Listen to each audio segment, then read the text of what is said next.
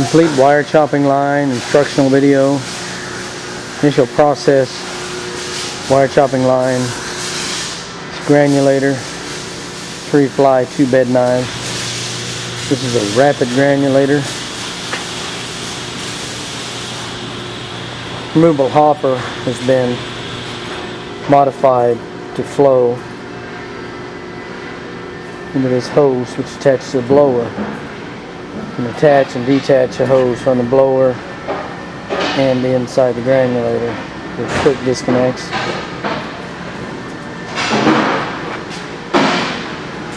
And likewise disconnect that from the piping to the cyclone. Cyclone's on 2 vertical support brackets, bolt at the top there and down to the bottom. Cyclone itself bolts to the feed chute on the shaker table.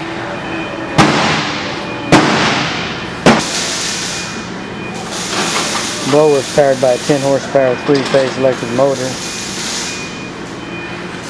Shaker table is powered by a 1 horsepower 3-phase electric motor, access to which is behind this door. Both the blower and the shaker tail motor are controlled by this individual control panel. They are marked. There's also a light switch that activates the light above the shaker table so you can see the product. Shaker table has adjustable pitch height here. Also adjustable depth depending on the size of the wire and the screens.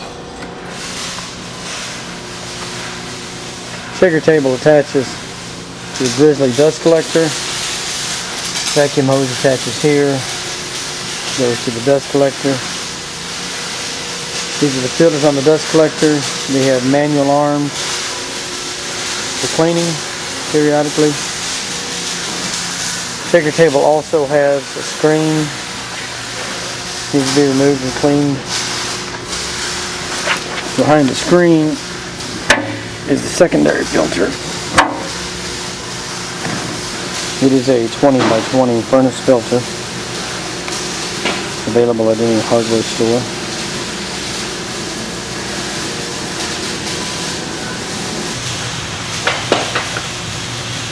One wear piece on the shaker table is a screen.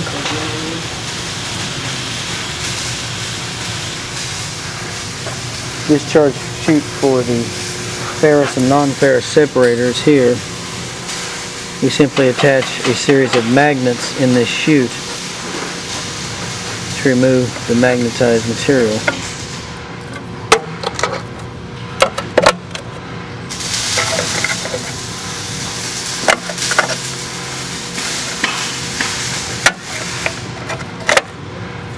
In such a manner.